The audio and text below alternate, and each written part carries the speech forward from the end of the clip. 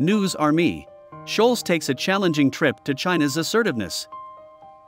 This week, German Chancellor Olaf Scholz makes his first journey to China as head of state, a diplomatically hazardous trip as Germany and the European Union work on a policy for an increasingly aggressive and authoritarian Beijing.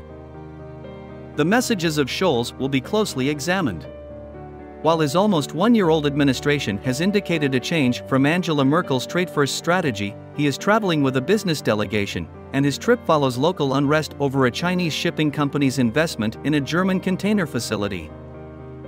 During his one-day visit on Friday, the head of Europe's largest economy will meet President Xi Jinping and Premier Li Keqiang.